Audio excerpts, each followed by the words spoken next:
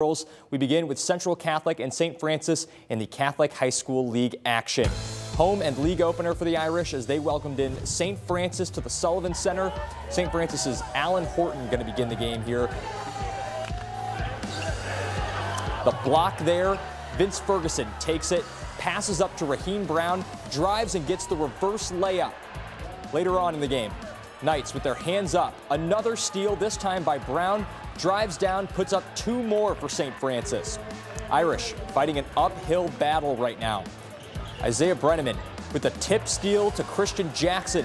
Jackson up to Manny Johnson, makes the layup, keeping the Irish close. But the Knights not going anywhere. Ferguson finding Horton in the post. He'll give St. Francis two. Right there.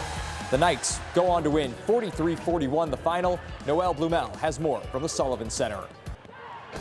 A good old rivalry matchup early in the basketball season with Central Catholic hosting St. Francis in their second game of the season. The Irish would fight hard until the end, but ultimately the Knights would take it due to their post presence and mental toughness by a score of 43-41. You know, the big thing is it was finals week for us, so our schedule was a little bit different.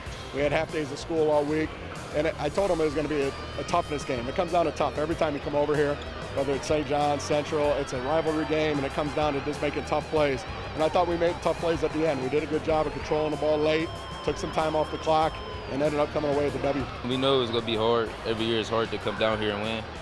You know, they student section, just the environment here hard to win, but we got it done. You know, our defense, the defensive side, that's played a big role in this game, so that's to get the win. You know, we use it, like I said, the environment, we go have bigger games than this.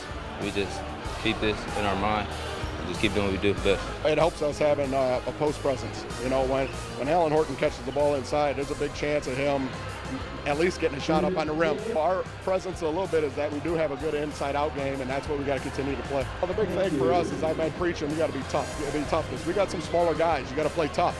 And a big win like this on the road proves a lot of toughness, and I think that's what will prove to our guys you can do it, and now we got to continue to do it.